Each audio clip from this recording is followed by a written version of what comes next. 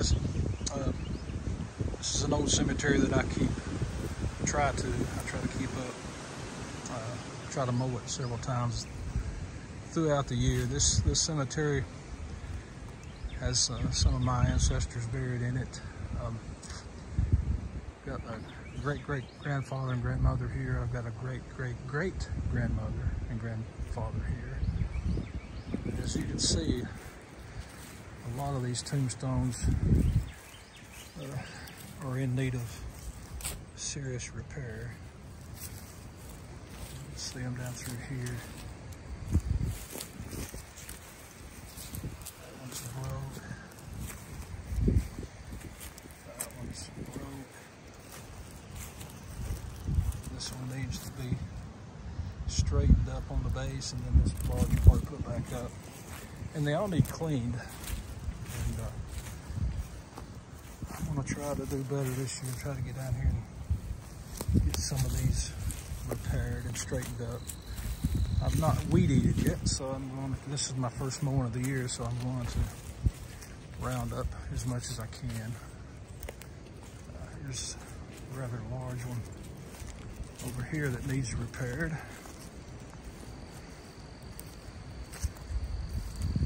So I'm gonna need your guys' help trying to repair some of these. A lot of you guys on here are really good at this, and the best way to do it, I have cleaned a few that do look a lot better.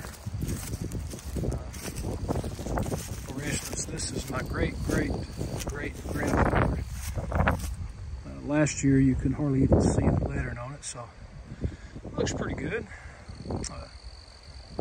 Could be cleaned a little better, I guess, but as you can see, a lot of these, it'd be nice to be able to just come down here and spray them all and scrub them a little bit. And I'm sure anything would help. This cemetery is up on a hill here in Tennessee, and as you can see, there's not a single house around it.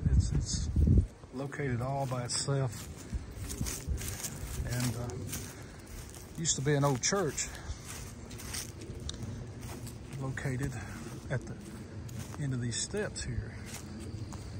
And my great-great-great-grandfather that I just showed you his tombstone, he was the preacher here.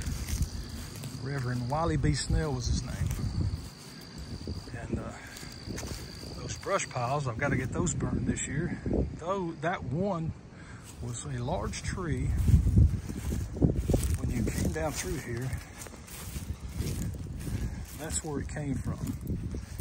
And then there was another big one right here. These right here and these here. There's two gigantic maple trees. And I guess you just came between these trees and walked up the steps into the church.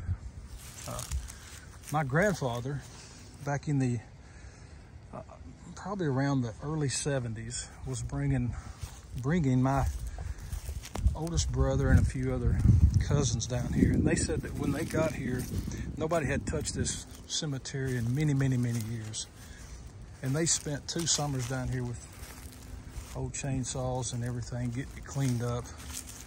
I can't begin to imagine that the church had fallen in, and they had finished tearing it down, taking all the old square nails out of it. It was very old. And so a lot of, and then I started coming down here with my dad and uncles once a year, and now it's just me. So I try to come down here. I live about, I don't know, 45 minutes from here, so I come down 2 or 3 times a year and try to keep it mowed. Take a little better care of it than we had in the past. When you'd get here, we'd wait till the first, I think it's the 3rd week of May. And by then it had grown up so bad that we'd have to bush hog this whole, and then weed eat it and everything else. And it's just me now, so I try to come down here and stay ahead of it. Now this is my great-great-grandfather, Benjamin Franklin Reed. And again, his tombstone was so bad last year you couldn't really tell, but you can see how much better that looks. And this is my great-great-grandmother. So yeah, a lot of history in this old cemetery. And this guy here was, I think he was a cousin to my great-great-grandmother. He was in Company F, 5th Tennessee Cavalry, USA. So yeah, a lot of history here. These old iron fences. So again, I've not weed eated yet, so I've got to spray some Roundup and wait a couple of weeks, and then I'll come down and weed eat